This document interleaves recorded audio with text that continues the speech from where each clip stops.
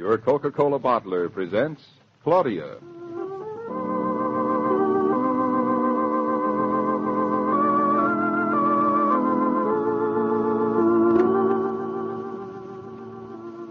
Claudia, based on the original stories by Rose Franken. Brought to you, transcribed Monday through Friday, by your friendly neighbor who bottles Coca-Cola.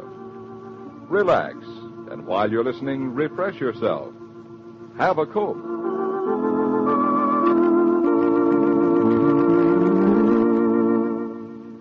And now, Claudia.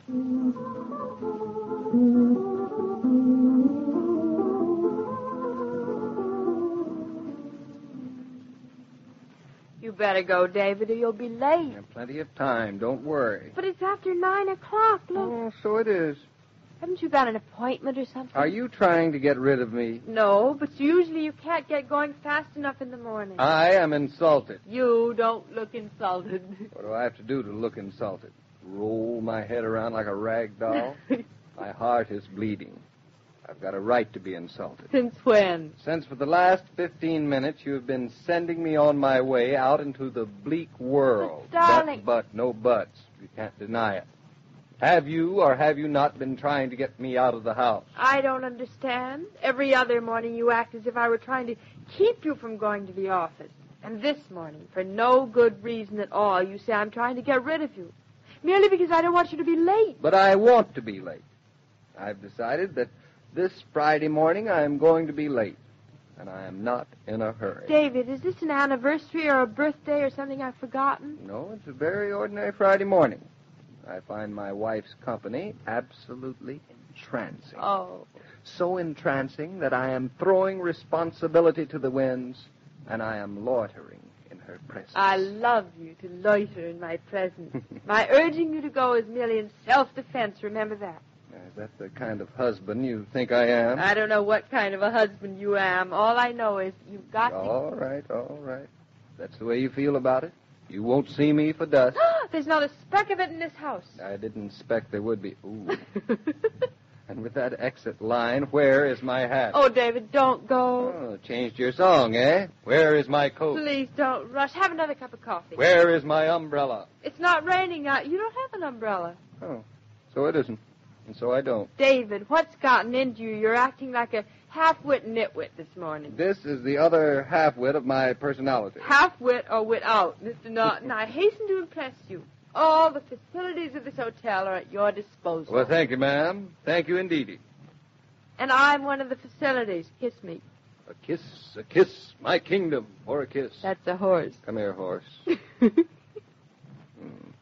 I suppose now you want a lump of sugar. No, you're sweet enough. Mrs. Norton, your wiles have been successful. You have coaxed me to stay for another 5 minutes, but on one condition. Conditions, always conditions. That you smile. I'm smiling. I've been smiling all morning. Like Pagliacci. Reedy Pagliacci. Oh, that's sensational. Look, darling, just because Mama won't come to Chicago with us doesn't mean that she isn't going to come at all. I know. She'll visit us, be there at the time when the baby comes and afterwards. That's months from now. David, when do we have to let Carrington know that we're coming? Carrington can wait. We'll settle our personal problems first. I'm not taking you to Chicago until you've made up your mind that that's where you want to be, with or without Mama. And that's final. I'm a terrible wife. Here you get a big opportunity, and I'm standing around making you feel as if maybe you shouldn't take it. I hate myself. I think you'd hate me. You think wrong.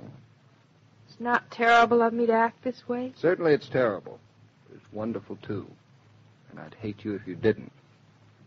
What are you going to do today? Going over to see Mama? She said she'd be back from Long Island by 10. It's almost that now. Want me to drop you over there? Nope. David, I need a little more time. I've got to think. I'm a little mixed up. Take all the time you want, darling. That's what time's for. Now, where's my hat? And this time, I mean it.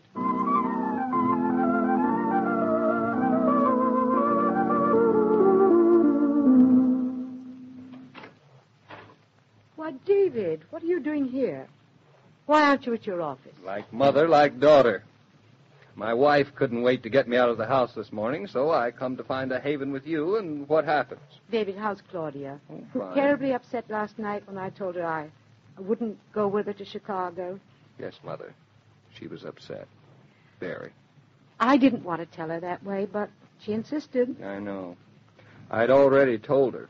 She wouldn't believe me. She had to get it straight from you. It was a brutal way to let her know. You two women. Sometimes I think all of your energies go into worrying about each other. I suppose it's because we've never had anybody else to worry about, either of us. Does Claudia know you're here? Oh, seriously, Mother.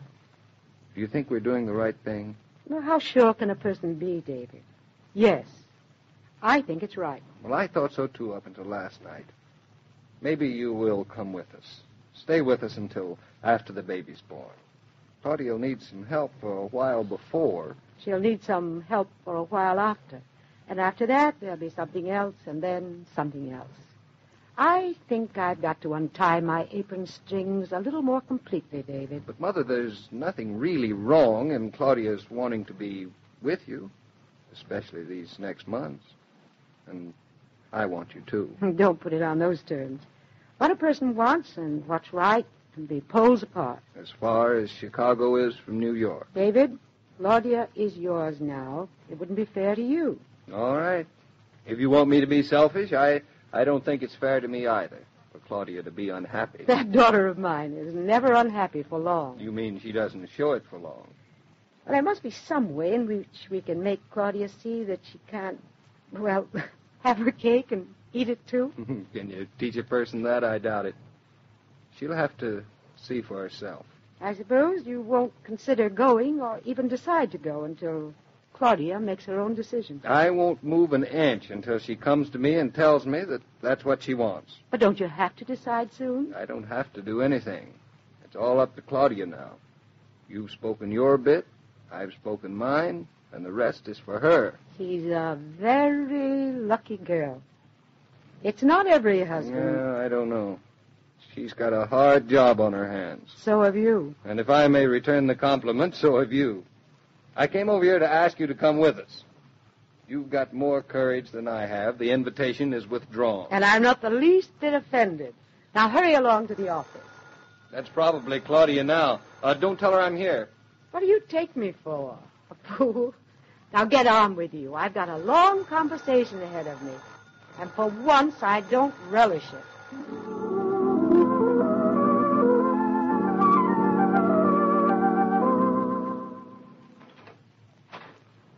Why, Bertha, what are you doing here? I came up here to clean, Mrs. Norton. Bertha, you don't have to do that. I like to come. I had an hour with nothing more to do, so I give a quick sweep up. Honestly, Bertha, you're spoiling me. I'm going to be absolutely helpless. You have enough to think about now with the baby. You must take it easy for a little while. I'm going to be taking it so easy, I'll feel like somebody else. That's good. This baby is going to be born thinking his mother is a lazy woman. That's not so good. Ah, this baby's going to be born so beautiful. He's going to be the most beautiful baby in the world. Careful, you'll swell his head. You look tired. You're sad about something. You should be happy. I know. You must not be scared. Having a baby sometimes make a woman scared. But there's no reason. For you, it will be fine. That's not what I'm scared about. Mrs. Norton, I'm sorry, but I don't come up tomorrow. What?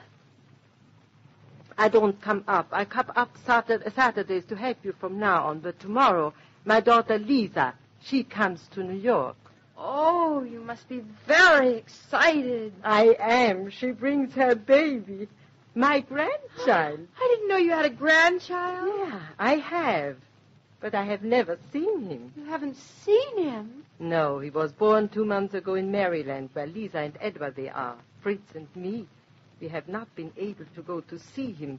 So tomorrow, Lisa, she comes here with a baby. You mean Lisa had the baby without you? Certainly without me. I don't see how she could face it. But why? She had Edward, and then she had the baby. She was not alone. I'd feel alone without Mama, even with David. I guess Lisa's braver than I am. But that is not braveness. She has enough happiness. I'm greedier. It's nice if you can have your mama. It's so nice for her. Wasn't it terrible for you not to be with Lisa? To have her live in Maryland, never to see her? Yeah, I miss her. I miss her always. But it's right I miss her. And Mother sometimes she tries to hold on to a child. But she must make the sacrifice and let the child go. That's the way. Then the child, she becomes a mother. And someday she lets her child go. So, that's life. So, that's life. And it goes on and on. Mothers, they give their children their life. And that's their gift. Seeing a child grow up must be quite a sacrifice for a mother. Yeah, but a great happiness. Your mama, she has given you to Mr. Norton, and it has made her very happy. I know, I can see it. And now she lets you go. She lets me go. And I didn't want it. Bertha, I hope you have a wonderful day tomorrow. And if you have a minute with Lisa, come up here. I'd love to meet her. And the baby. You would like? Oh, Sophie, come up. Bertha, your grandchild. Must be the most beautiful baby in the whole world. Oh, hello, darling. Good night, Mrs. North. Bertha, thanks. Hello, Bertha. David, did you have a good day? Oh, not bad. Started late, finished early. How about you? I didn't go to an auction, but I bought something that wasn't on sale. It wasn't even reduced. Will wonders never cease? Why should they? Wonders are wonderful. And you're the biggest wonder of them all. Is that bad? No. It's good, yes. Well, take off your hat and stay a while. Oh, not rushing me out of the house tonight, huh? Never rushing you out of anything. But don't get too comfortable here, David. I thought so. Where are we going? A long, long way. We are. Yep. Farther than we've ever been. Imagine, Bertha never saw her grandchild till tomorrow. Isn't that wonderful of her? And Maryland isn't half as far away as Chicago. Darling, you haven't grown an inch, but you're getting taller every minute. It's a funny thing to say. Pretty soon I'm going to have to look up to you. Only if you hold me up, darling.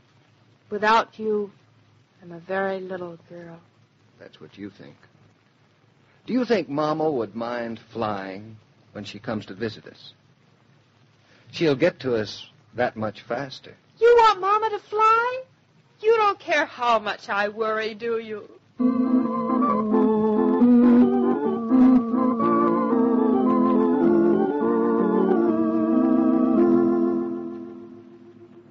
These programs star Catherine Bard as Claudia and Paul Crabtree as David. And the entire production is supervised and directed by William Brown Maloney.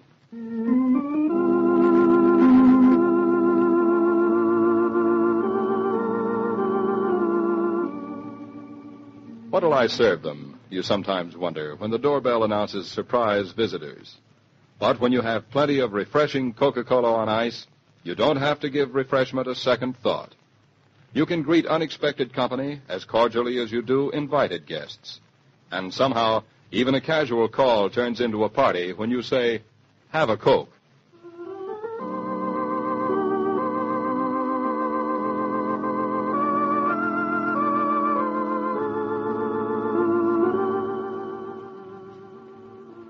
Every day, Monday through Friday, Claudia comes to you transcribed with the best wishes of your friendly neighbor who bottles Coca-Cola.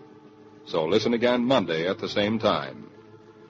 And now this is Joe King saying au revoir, and remember, whoever you are, whatever you do, wherever you may be, when you think of refreshment, think of Coca-Cola.